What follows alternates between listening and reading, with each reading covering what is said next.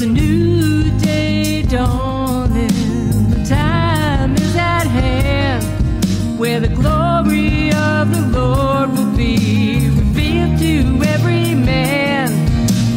Open the door, open the door, open the door, and let the King of Glory in.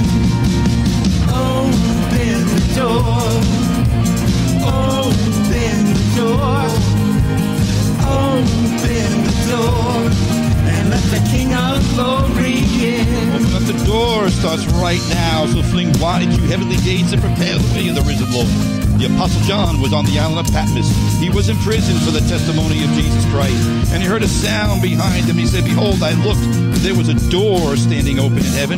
And I heard a voice which was like a trumpet speaking with me, saying, come up here, and I will show you the things which must take place. That's what we need. We need a heavenly perspective of the things that are going on in the world around us. The things that the Word of God foretold us would come to pass. Those things which must take place, my friends. Those things which are taking place even now as I speak. That is what this broadcast is all about, discussing the issues of the day, discerning the times in which we live from a biblical perspective and worldview. Good afternoon, everybody. What you are about to hear is the fusion of heart, mind, and soul. And welcome to a brand new edition of Open Up the Doors. I am your host, Andy White, and I am also streaming live on my Open Up the Doors Facebook page. If you want to hop on over and see the pretty face behind the microphone, go on over to facebook.com/FaithFM 91.7. That's facebook.com/FaithFM 91.7. And join in the conversation over there on Facebook Live. Let me know where you're listening from. Wow, I see somebody's listening from South Africa. Hey, greetings. Greetings to you over there in South Africa. Thanks for joining in. God bless you. Anyway, for those of you who are on Facebook Live, if you never liked the page, please like the page. And also, please share it. Oh, man, Facebook has been really squelching the numbers, squelching the people outreach on all us Christians and all of us conservatives. We're aware of this, but it's getting really bad. I need you guys to share this into your streams as much as possible. It's the only way we're going to get around the Facebook gatekeepers and algorithms. But it's a warfare. But if you'd like to, let me move on, leave that aside. Hey, listen. If you're outside of the Faith FM broadcast area, we are streaming over the internet, of course, at HamptonsChristian.com. If you're sitting in your office and you're at the computer there or whatever, you can just listen to Faith FM streaming 24/7. But the best way to really listen is to get the Faith FM apps. They're free. You get the app for the Android, get the app for the Apple platforms over at HamptonsChristian.com. Best way to listen to Faith FM 24/7. And if you hear, during the course of this broadcast, if you hear any strange sounds or groanings or me saying, ow, hey, folks, I could use your prayers today. I've been dealing with a really bad, I got 2 herniated discs in the base of my neck. I've had them for a while. I went to PT back in the wintertime, and it really worked. I haven't had any problems with it. But unfortunately, about a week and a half ago, it just flared up out of nowhere for no apparent reason, and I've been really dealing with a lot of pain in the back of my neck. So I'm just saying that to say, hey, I'm plugging through, I'm plodding along, and I'm going to get through this broadcast because I got a lot to share. But I would appreciate your prayers for healing in the back of this neck here. Really could use a touch of the Lord in healing. But praise God, I got a lot on my plate, I always do, but there's a bunch of things I want to share today, because there's something that has been concerning me lately. No, actually, that's putting it mildly. It's been more than concerning me. I should say it's been more like it's been angering me lately.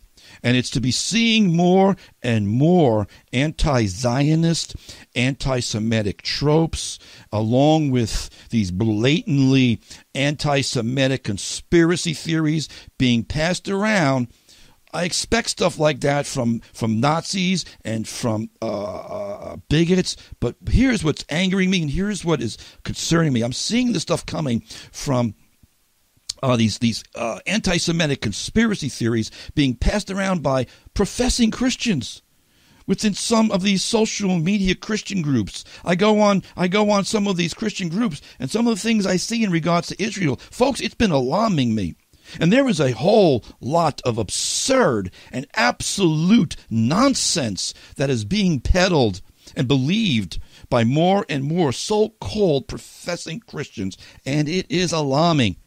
And I want to call some of it out today, and I want to give you warning to watch out for it and to be careful that you don't fall into its insidious deception and malicious lies, because as astounding, and it is truly astounding, as crazy as it sounds to a rational mind, there are those out there that would have you to believe that the nation of Israel is not really legitimately Israel.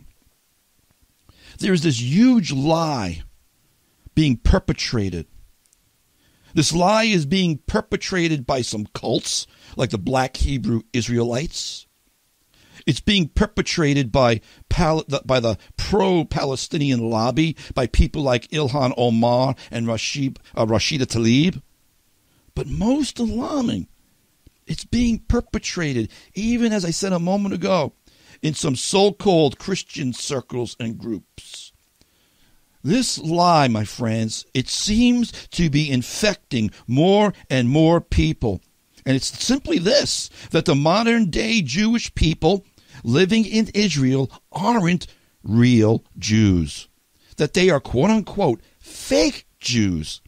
When I first heard that, I thought it was just some oddball saying something really stupid. It is really stupid. But I'm telling you, I'm seeing this more and more and more coming from people. This accusation, this allegation that the people of Israel, the Jewish people, are fake Jews with no real genetic connection to the ancient Israelites. And these anti-Semites, anti-Zionists, and that's what they are. I'm going to call it as I see it, my friends.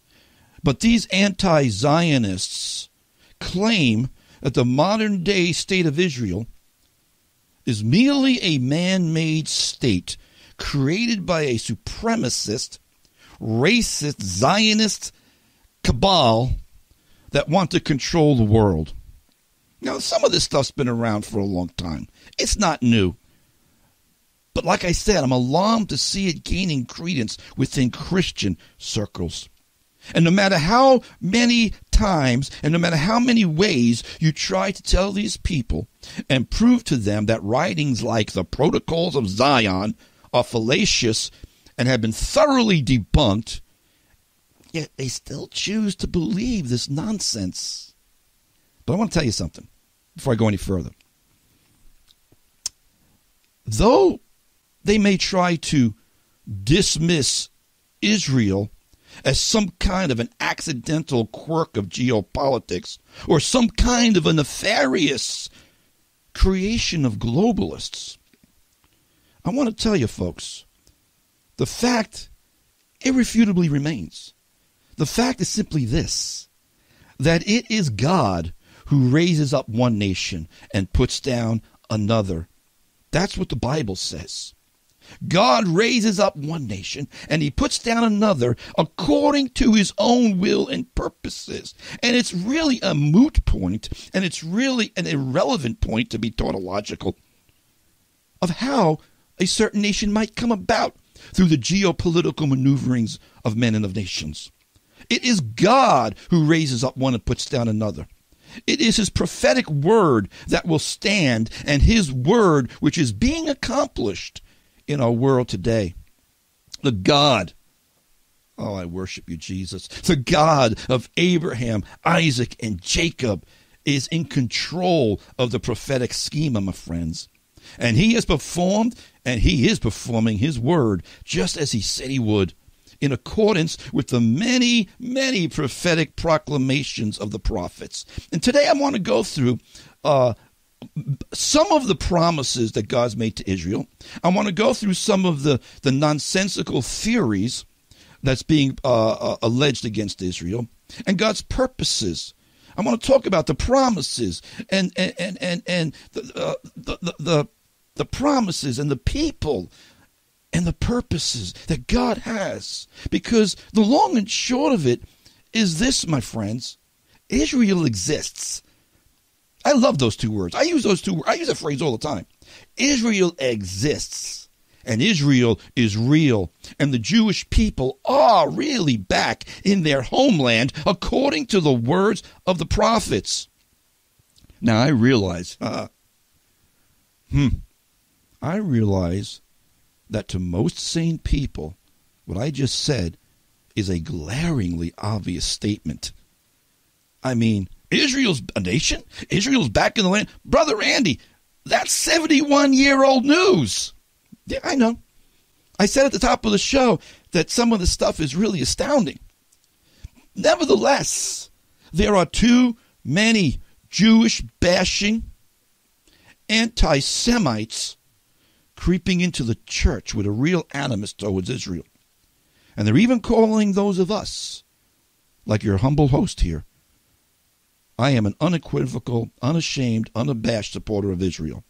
But of course, I'm not of God, according to them. I'm not of God. I'm deceived of the devil. And those Christian Zionists, it's a deception. No, my friends, it's not, because God is a Zionist. Oh, let those who hate Zion be turned back and ashamed, the psalmist said. I don't want to go on a bunny trail with that. But to the contrary,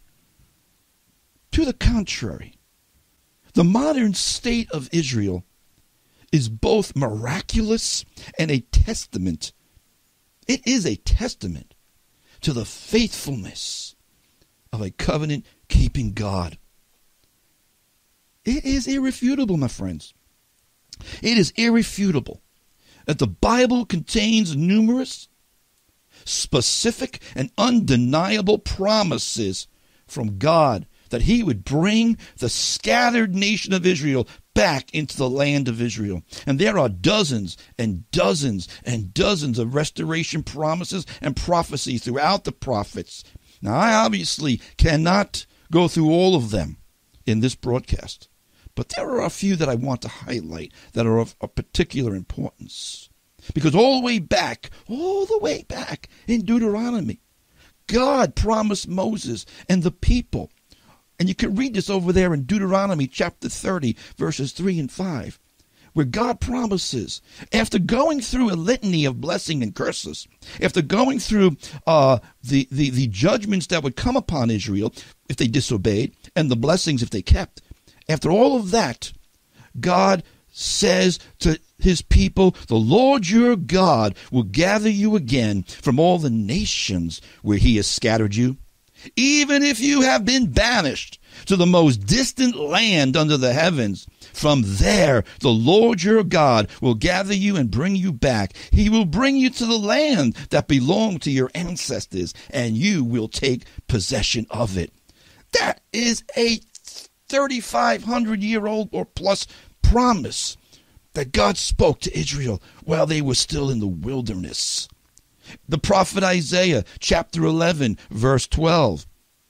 God will set up a banner for the nations and will assemble the outcasts of Israel and gather together the dispersed of Judah from the four corners of the earth. I believe that was accomplished in 1948. The banner for the nations was the United Nations. And Isaiah says the same thing or similar thing over there in another verse that I'll get to in a moment. But Ezekiel says this, Ezekiel 11:17. And I'm just rattling off some of the promises of a restored Israel back to their land after a great dispersion. There are, like I said, there are dozens and dozens and dozens. But Ezekiel said, I will gather you from the people, assemble you from the countries, plural, where you have been scattered, and I will give you the land of Israel. End of conversation as far as I'm concerned. End of debate as far as I'm concerned. But there's more in Ezekiel. God says, say to Israel, thus says the Lord God, surely I will take the children of Israel from among the nations wherever they have gone, and I will gather them from every side and bring them into their own land, and I will make them one nation in the land. Remember, back in biblical days, there was two kingdoms. There was a northern kingdom and there was a southern kingdom. There was a northern kingdom of Ephraim, a southern kingdom of Judah. Samaria being the capital of the northern kingdom and Jerusalem being the capital of the southern kingdom. But look at this verse in Ezekiel 37:21 through 22. I will make them one nation in the land on the mountains of Israel, and one king shall be king over them all. And that king, my friends, he's coming back. Trust me. But Ezekiel goes on. It says that they shall no longer be two nations, nor shall they ever be divided into two kingdoms again. What do we see today, if not exactly that? No, that's exactly what we see. We do not see a northern kingdom and a southern kingdom. We don't see a Samaria as a capital, and Jerusalem is the eternal capital. There isn't a northern kingdom of Ephraim and a southern kingdom of Judah. There is one united nation with Jerusalem as its capital, just as was prophesied by Ezekiel. Then we come to the prophet Joel. For behold, in those days and at that time. What days? Well, if you read the context of Joel, it's in the latter days. Joel chapter 3, verses 1 and 2. For behold, in those days and at that time, when I bring back the captives of Judah and Jerusalem, I will also gather all nations and bring them down to the valley of Jehoshaphat, and I will enter into judgment with them there on account of my people, my heritage Israel, whom they have scattered among the nations. Let's look at this verse a little bit here, folks, because you need to understand this. Joel says, for behold, in those days and at that time, when I bring back the captives of Judah and Jerusalem, I will also gather all nations. There's a concurrent thing here. The last day's judgment on the nations could not even begin until Israel was back in their land. That's another reason why it's called the fig tree generation. Another reason why I believe we are living in the fig tree generation, when the nation of Israel, the people of Israel, the ethnic race of Israel has come back into their land, and the leaves are putting forth their blossoms. And Jesus said, when you see this happen, know that this generation shall not pass away. It's the fig tree generation. It's the generation of Jews that God said would never come to an end. And this before I run ahead of myself, there is one of my favorite restoration verses is in Amos, because it's very definitive on several points. The prophet Amos prophesied, quote, in Amos chapter 9, verses 14 and 15, listen, I will bring back the captives of my people Israel. They shall build the waste cities and inhabit them. That's exactly what they did. They shall plant vineyards and drink wine from them. That's exactly what they did. They shall also make gardens and eat fruit from them. That's exactly what they did. And this is the important point. I, God, will plant them in their land, and no longer shall they be pulled up from the land that I have given them. They will never be uprooted again, God says in Amos chapter 9. And this passage is important because those who think that it was the post-Babylonian restoration of Israel, that was the fulfillment of these Israeli restoration promises, they got to explain why Israel was in fact uprooted again in 70 AD, because God said, when I bring them back to the land, they're never going to be uprooted again. Never. And to state that they were uprooted in 70 AD because of the rejection of Christ, it doesn't answer the question. Did God break his promise? God said he would restore them to the land and they would never be uprooted again. Or rather, and here's the real answer to the question, the prophecies, in fact, were not pertaining to the post-Babylonian exile, because 500 years later they were uprooted. But the promises were given for the latter time, namely the end times. Folks, let's be perfectly clear. Those who want to discount and dismiss the modern nation of Israel as having nothing to do with God's purposes today. Like I've heard many say that. But they do so with this disregard, a willful disregard of the prophetic scriptures, in my opinion. They reject these clear promises of God to Israel based solely upon their own ill-informed prejudices and presuppositions. And rather than humble themselves and admit to the fact that their erroneous interpretation is wrong, they then postulate this absurd notion that the modern state of Israel isn't real. They postulate the insanity that those living in Israel, they aren't real Jews, and they have no genetic connection to ancient Jews. Hence the term fake Jews. And I'm going to get into that as this program. Progresses, my friends. I'm going to show you where some of this came from in the next block. But there's something that I've seen a few people do, more than a few, and it really angers me. There are some real haters claiming to be Christians, ripping Jesus' words out of context in Revelation and misapplying them, egregiously misapplying them to Israel. You know, in Revelation chapter 2, where Jesus is speaking to the church in Smyrna, and Jesus says, I know the blasphemy of those who say they are Jews and are not, but they are a synagogue of Satan. Now, folks, let me tell you something. Jesus wasn't talking about their biology. He was talking about a false theology. And I find it appalling and disgusting when I see or hear a Christian use that passage of Scripture to attack the state of Israel or Jews in general. It is despicable. And I've seen that occur more than once or twice. These abusers of Scripture who would apply this verse to the state of Israel are nothing less than anti-Semites. And they're couching their bigotry in an egregious theological paradigm. And if that offends you, I'm sorry. But your bigotry offends me. But I'm not a snowflake. And I'm going to speak the truth. And I'm not going to quiet down or shut down. Oh, no, not at all, my friends. I'm just too stubborn for that.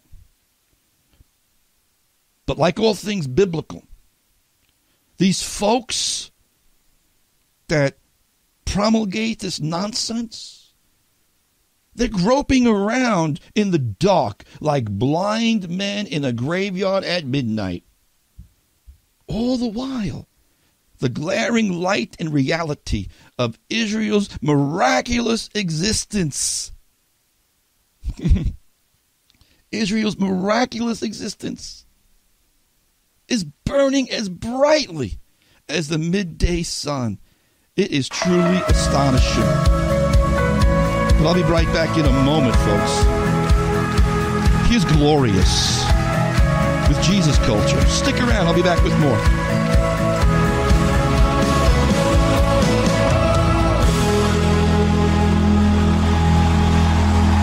Glorious by Jesus Culture. Katie Torwalt in particular. Welcome back. You are listening to Open Up the Doors here on Faith FM.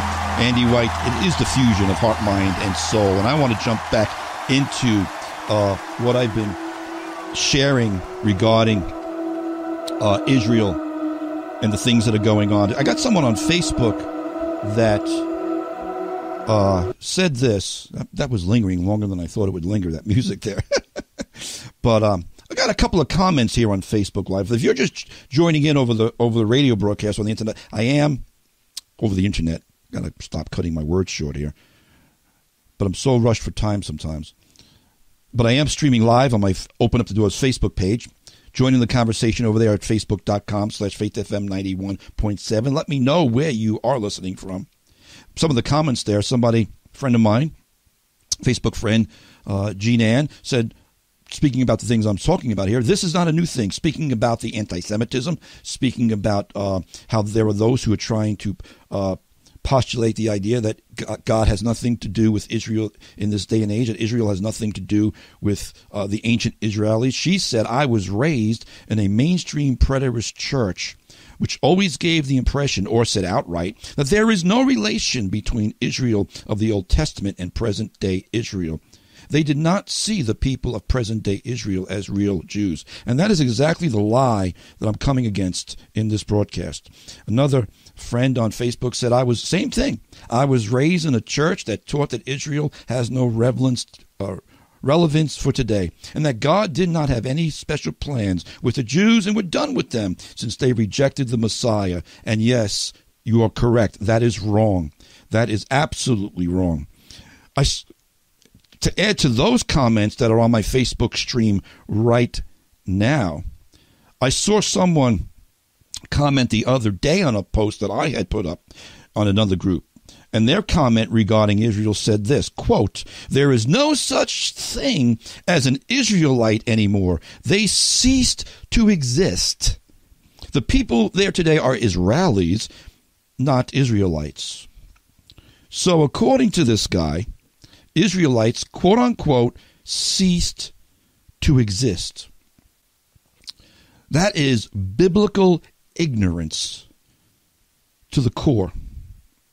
That statement is biblically ignorant, at the very least. But unfortunately, it's exasperated by some of these newfangled theories of anti-Semites or even self-loathing Jews like Shlomo Zand, whom I will get to in a second. But before I get to Shlomo Zand and where some of these ideas came from, I want to definitively, and biblically answer that erroneous statement, quote, there is no such thing as an Israelite anymore because they ceased to exist. Well, let's hear what the Bible has to say about that kind of a statement. Let's hear what God had to say about that. In Jeremiah chapter 46, verses 27 and 28, God says this, but do not fear, O my servant Jacob, and do not be dismayed, O Israel, for behold, I will save you from afar, and your offspring, who? Your offspring, those who are genetically connected to you, those who are, I can't say anything better than that, who share your DNA. I will save you from afar and your offspring from the land of their captivity. Jacob shall return, have rest and be at ease. No one shall make him afraid. Do not fear, O Jacob, my servant, says the Lord, for I am with you. Now listen real carefully. Those of you who believe this insane nonsense that Israel has ceased to exist, because this is the word of God. And I believe in a promise-keeping, ever-faithful, a God who cannot lie, covenant-keeping God. He says here in Jeremiah 46:28, as plain as the nose is on our faces, your face and my face, do not fear, for I am with you. For I will make a complete end of all the nations to which I have driven you, but I will not make a complete end of you. Bam! Mic drop. End of discussion. I'm going to make an end to the other nations, but I'm never going to make an end to your offspring. I'm never going to make a complete end of you. Yeah, God's going to chasten Israel. Yeah, God's going to chasten his people, just like he chastens me and you. But he is not, he's promised to never eradicate them. But just in case you want a little bit more, because the Bible talks about 2 or 3 witnesses, we also have the prophet Amos, chapter 9. Behold, the eyes of the Lord are on the sinful kingdom, and I will destroy it from the face of the earth. You see, God destroyed Israel and Judah in 70 AD from the face of the earth. Except that's not where the verse ends. The eyes of the Lord are on the sinful kingdom, and I will destroy it from the face of the earth. Yet I will not utterly destroy the house of Jacob, says the Lord. And yet I keep hearing all these references to fake Jews who aren't really Jews. I keep hearing and seeing this phrase more and more from people. Who are these fake Jews? Well, they're certainly not the Jewish descendants of Abraham, Isaac, and Jacob who were living in the land of Israel. I can tell you that much. But I got to get into this. Man, I've got so much here that I can't. I'm looking at my clock and I'm saying, man, I haven't even gotten to the heart of this yet. Where is this idea coming from? Well, one thing, folks, there is this myth out there, this Turkic Khazar myth. I don't know if you ever heard about the Khazars, but there's this myth going that's out there that's gaining in popularity. But I want to tell you something. Calling it a myth is putting it quite mildly, if you ask me, because the Khazar theory is a purely malicious fabrication created for the sole purpose of delegitimizing the Jewish nation. Where do these people get this nonsense from?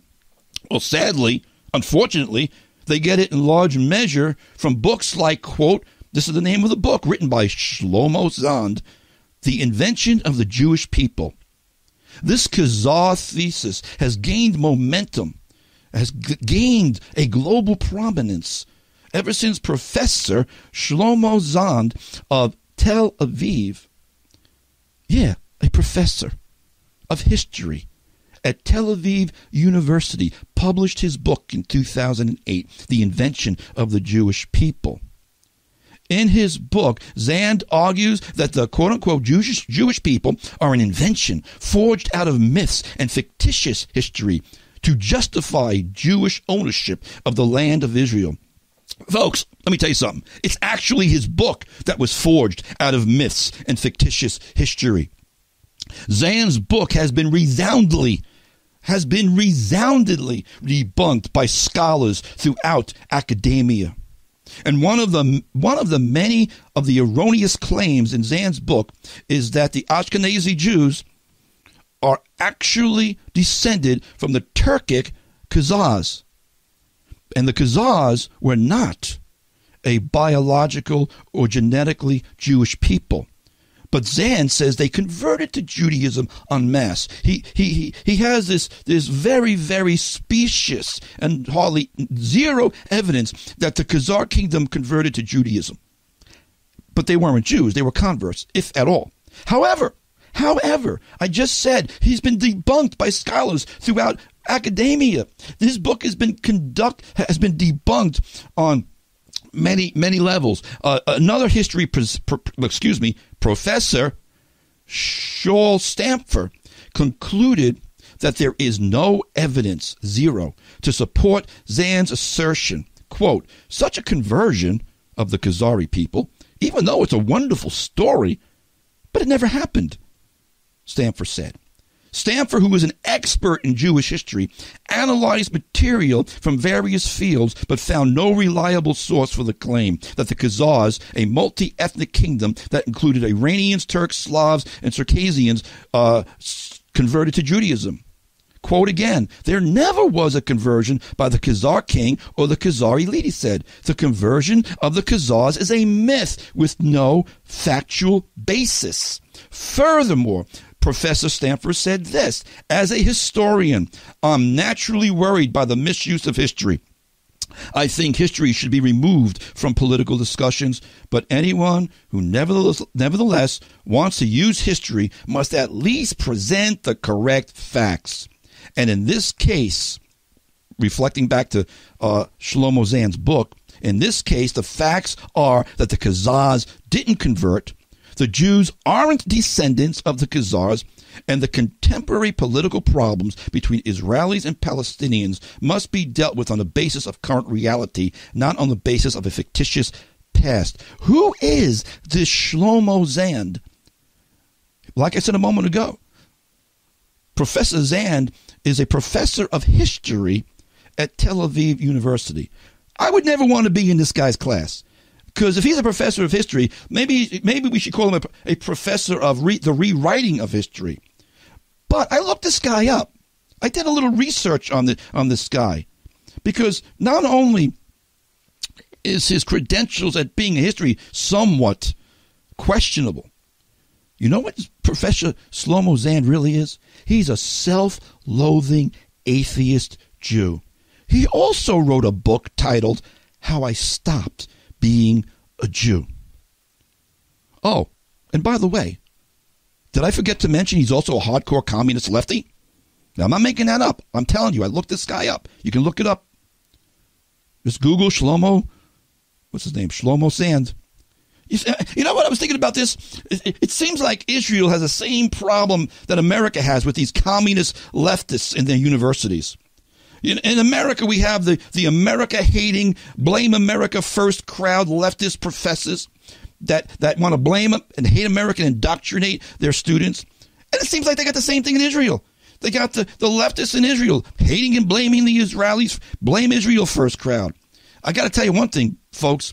The mold that these leftists come out of is something to behold. Zand says this, quote, the affinity between Jews and the Holy Land, Zand has said, is, I don't think that the religious affinity to the land gives you historical right.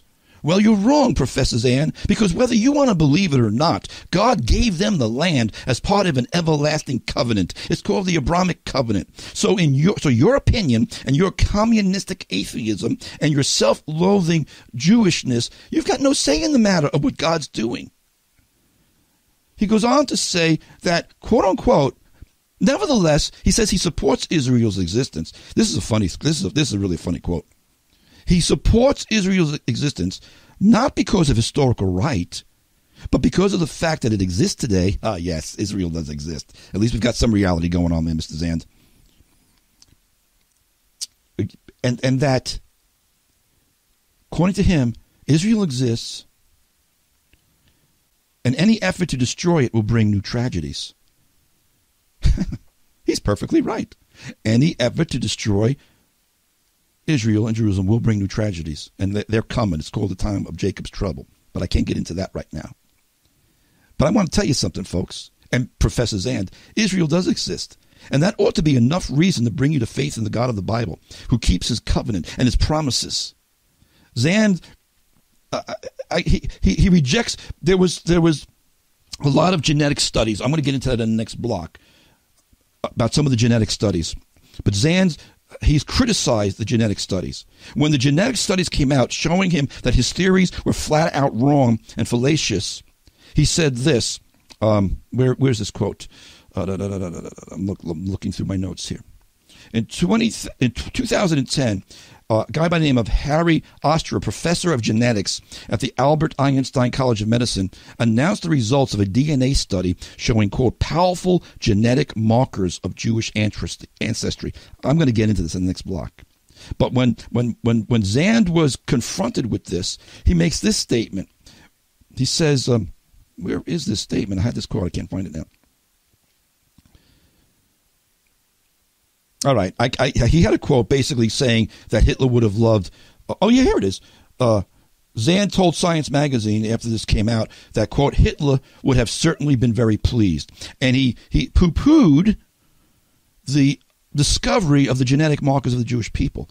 And he just pawned it off that, oh, Hitler would have liked that. The guy, like, I don't even know what to make of this. Again, a leftist, communist, self-loathing Jew. But I want to say it again. The Khazar theory myth has been debunked by scholars across the board on several major grounds. It's been debunked on the linguistic record, the historical record, and the DNA record. And these records show that there is absolutely no connection. No matter what you might see on Facebook or on the internet, there is no connection. It's been debunked between the Khazars and the Ashkenazi Jews of Europe.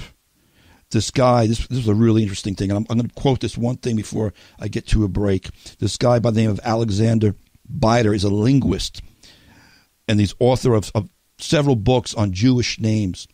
And in regard to this Khazar theory, he says this: historiography and linguistics are not formal disciplines like mathematics or logic, so nothing can be proved definitively.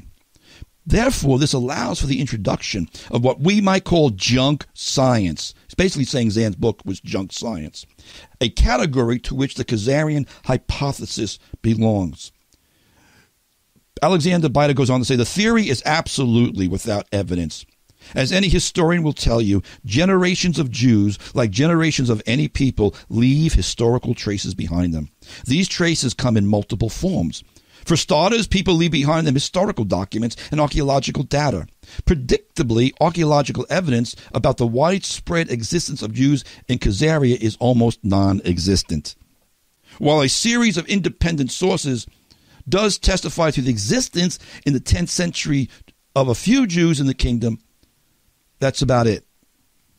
And the Khazarian state was destroyed by the Russians in the mid-960s. Not 1960s, the 960s. Therefore, what he's getting at is Judaism wasn't even widespread before it was destroyed in Khazaria. The long and short of it is this as I go to my break, folks. These academics can argue it out all they want. But the fact of the matter is this: Israel exists, and it exists because God has kept his promise to regather his people back into the land he promised their forefathers. And this was done not because they were pure, either morally or spiritually, but this was done to vindicate his name and to show the world his glory. And I'm going to have a lot more to say in a short time to say it when I come back, but I got to break away for a break right now. Stick around, folks. I'll be right back. Here's Jason Upton with the Lion of Judah. The Lion of Judah is coming back. He's coming back to be that one king over the restored nation of Israel. Oh yeah, we got some stuff that we got to get through. Stick around, folks. I'll be right back. All they hear is the Lion of Judah.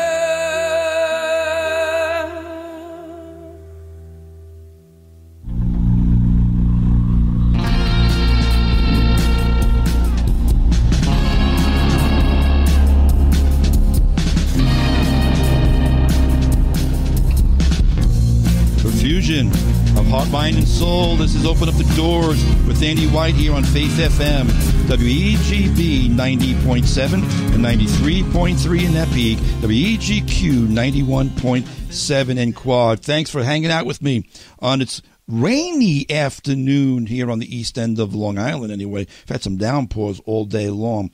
But hey, thanks for tuning in to this edition of Open Up the Doors. If you're just joining in, I am streaming live on my Open Up the Doors Facebook page over at facebook.com/faithfm 91.7. If you join in over the conversation over there, and I hope you do, please let us know where you are watching from. If you'd like to email me, you can email me at ajwhite777 at icloud.com. It's ajwhite777 at icloud.com. As I mentioned, I'm going to get right back into it because I only got a precious few minutes left, and I've got about another hour's worth of notes here for this broadcast.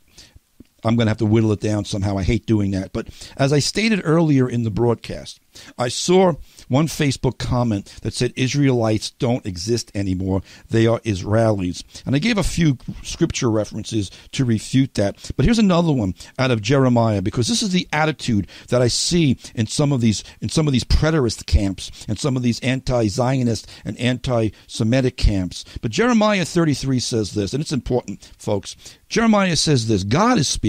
Thus they have despised my people, as if they should no more be a nation before them.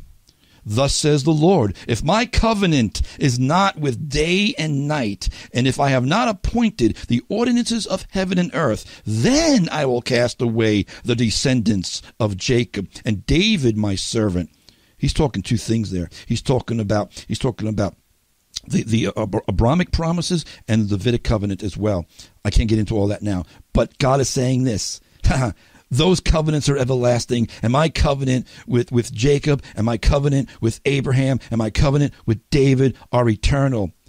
And if anyone thinks that I'm going to destroy the nation or destroy their descendants, they're wrong. I'm paraphrasing. Let me get back to what God said in Jeremiah. He says, I will not take any of his descendants to be rulers over the descendants of Abraham, Isaac, and Jacob, for I will cause their captives to return, and I will have mercy on them.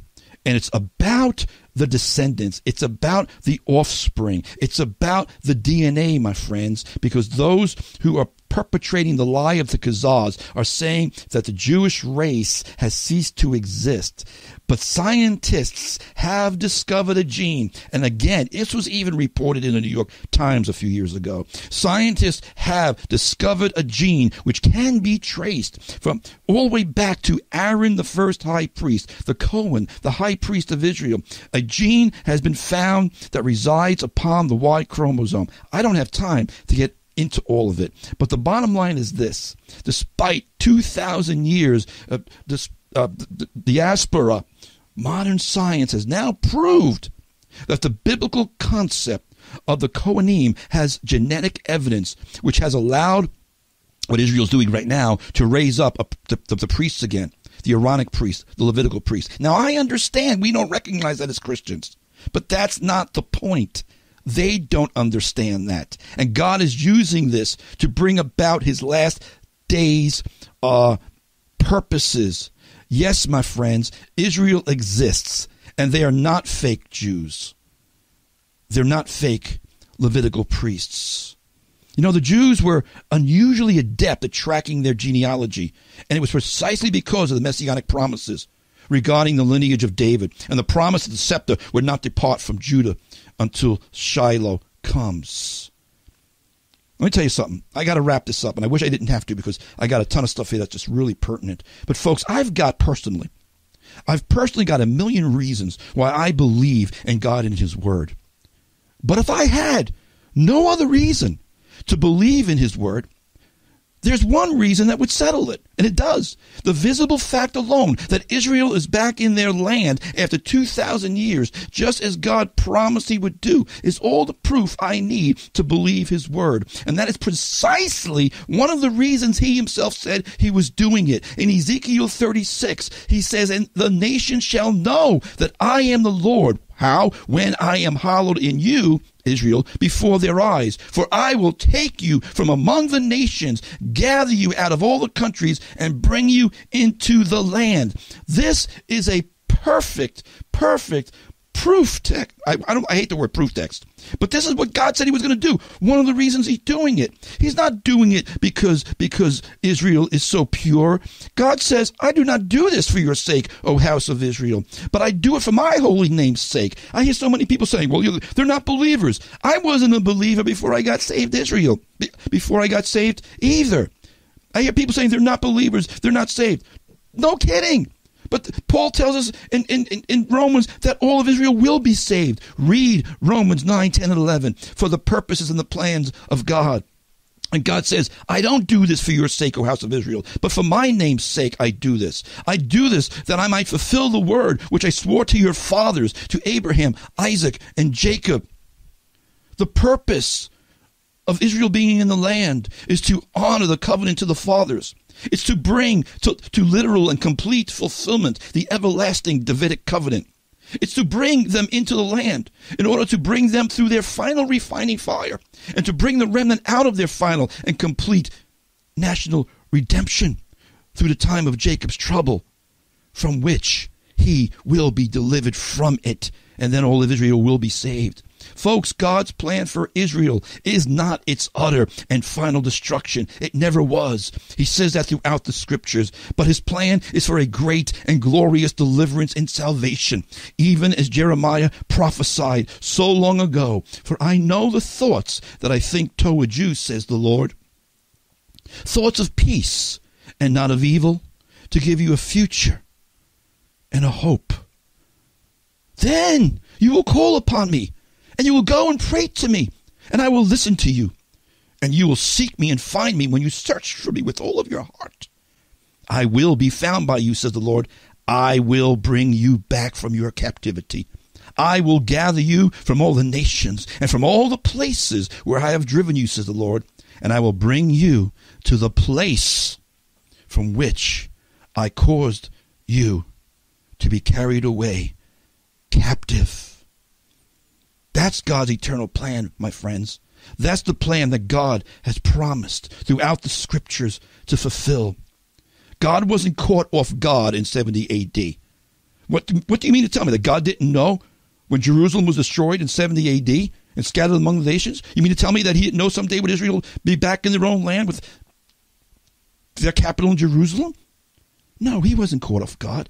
It was his plan from the very start. It was his purpose, just as he foretold in his word. And it's being done. So let it be written. So let it be done. I wish I had more time with you folks because there's a lot here. But I hope you got something out of this broadcast today. I pray you share it around for those of you on Facebook. And thanks for tuning in to another edition of the Fusion of Heart, Mind, and Soul. Open up the doors.